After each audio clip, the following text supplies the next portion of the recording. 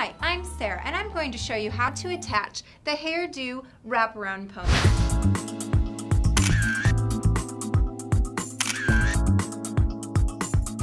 I love this piece because it allows me to turn my simple ponytail into a full, beautiful one. If you open up the pony, you will notice that there is a 3-pronged comb, a Velcro closing, and an extra strip of hair. As you can see, I've already pulled my hair back into a ponytail. You can choose to wear a low, mid, or high, even a side pony, depending on how you feel. Today I'm choosing to wear a mid pony. Next, I secure the piece to my ponytail by inserting the 3-prong comb underneath the elastic band. Then I wrap the Velcro strip around my ponytail so that the 2 Velcro ends securely connect.